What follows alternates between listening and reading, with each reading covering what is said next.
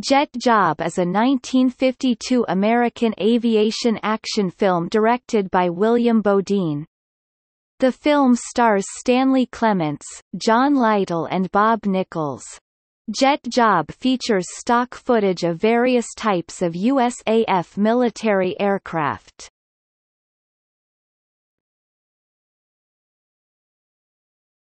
Topic. Plot. Test pilot Joe Kovac, Stanley Clements work for Sam Bentley, John Lytle, the former partner of Joe's deceased father.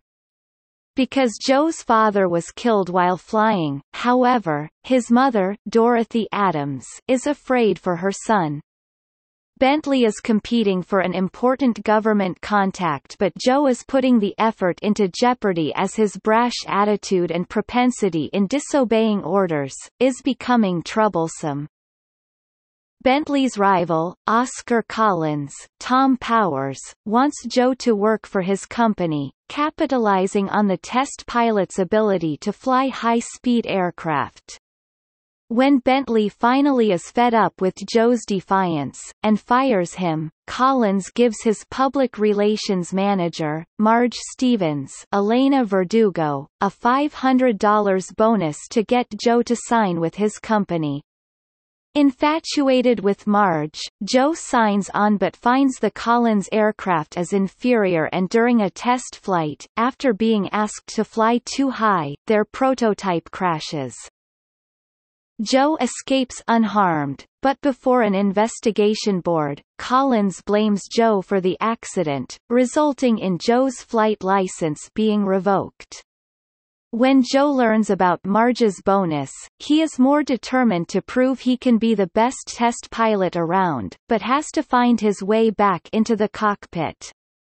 Discovering that Bentley has planned a test flight to demonstrate his aircraft to the government, Joe sneaks into the plant and is able to fly the test flight. Government officials award Bentley aircraft the lucrative contract. Joe gets his license back and returns to work with Bentley aircraft, and is able to accept that Marge is in love with him.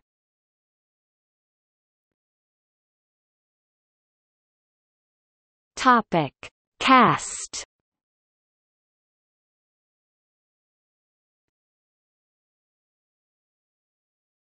Topic. Production.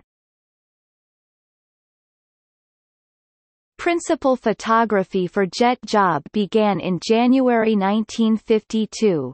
After a stint in Great Britain, director William "One Shot" Bodine returned to America in 1937 but had trouble re-establishing himself at the major studios.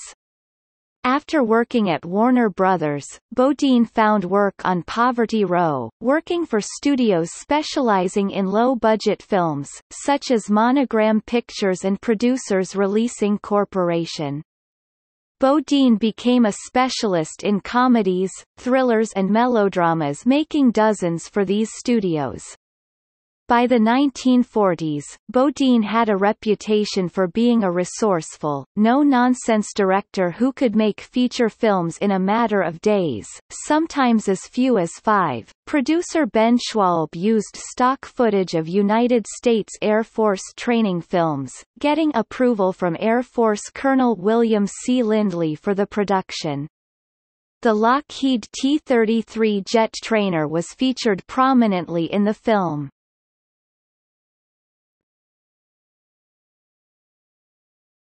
Topic.